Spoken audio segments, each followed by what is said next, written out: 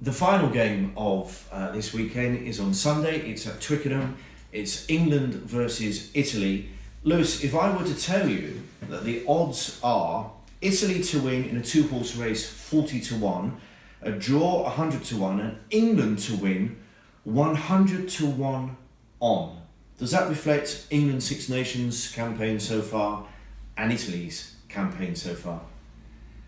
I think 100-1 on is is a good reflection of how poor Italy are. I think actually at the moment, I think Italy came in with some really exciting hope and enthusiasm about what they'd achieved during the autumn.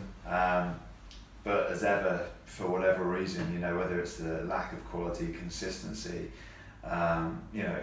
coaches now, they certainly have a quality coaching side in Conor O'Shea and Mike Catt and others. There just seems to be a lot of work still required in that Italian dressing room and across probably the Italian game as a whole. If you really want them to start challenging in the Six Nations, a good call for possibly relegation and promotion, and Georgia, who are above them in the world rankings anyway, possibly coming in. But Italy, England, there's only one way it's going to go. It's going to be an absolute trouncing for England, and those odds reflect it and make it quite simple, I think. Having been in the England team for so many years yourself, how do you approach a game like this? They've got two good wins. Probably nobody in the England camp has been fully satisfied in their performances so far. Although two good wins against two good teams is great going.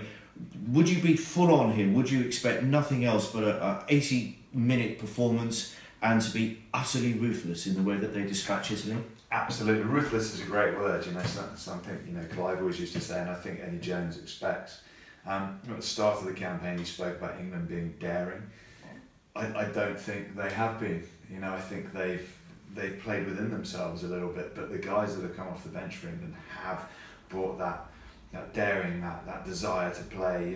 There are guys in the back line who have so much skill and talent at their fingertips. We just want to see it unleashed. And I think we'll see a number of changes coming into this game.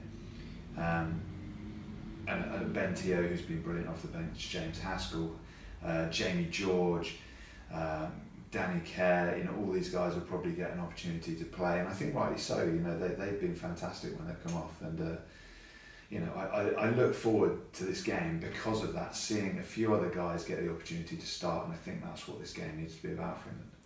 And I guess it's not a case of simply giving the extras, the reserves, a chance. It's about making sure that you've got 30, 35 players who can all be at the same level and do the job, which is what you need, presumably, to win a World Cup. Absolutely. Well, Eddie Jones will be looking for players to push for their position. I don't think any of those guys on the bench will see them as bench, will see themselves as bench players. They will see themselves as starting.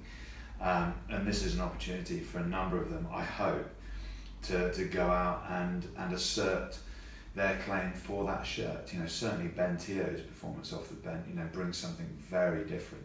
Akin to Manu Tuolangi, maybe with a little bit more ball-playing ability. So I'm quite excited about that. The other one for me, Jamie George, I just think he's been applying so much pressure over the last 2 seasons to Dylan Hartley. Dylan's done a wonderful job as captain, but I think Jamie is the person in the better form at the moment, and it'll be interesting to see if he's given a start, can he translate the performances he's had off the bench into an 80-minute performance? Because if he does, then it will give Eddie Jones a real decision to make, and I'm sure one that he'll be quite excited about. Yeah, and Owen Farrell probably will be captain against England. People have been impressed by how much he's come on against Italy. Thank you. Would have been a good game. England against England would be a better game. But Owen Farrell everybody's been impressed in the way he's come on over the last couple of years in terms of leadership. As you say, Jamie George performs, Owen Farrell performs as captain. That's a dilemma, isn't it? It is, but it's not a dilemma. It's it's a good position to be in for a coach, because you've got so many players pushing for position, and I think that is why you become a successful side. That is why you become a great side, is because you have so many players desperate to play, pushing each other to perform at the best of their ability, knowing that if you have a poor day at the office, you will not possibly start the next match. And I think, we know how much Eddie Jones respects and admires Owen Farrell for his leadership qualities and the way that he is the man that he is, the player that he is.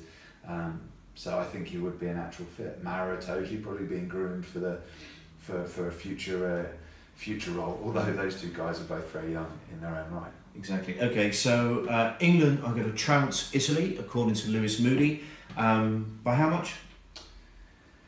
Well, I think England would be disappointed generally if they don't score more than 50 points. I think they will be more disappointed if they concede any tries at all. I think they will have certain targets, and under Paul Gustard, I know that the defence has been up and down a little bit, but significantly better in the last match, and I think one of their goals will be to stop them crossing the whitewash, the Italians. Okay, so hideous afternoon at Twickenham for Italy predicted, and a very comfortable afternoon for England. That's it for this week. We'll see you in a couple of weeks' time for round 4 of the Six Nations.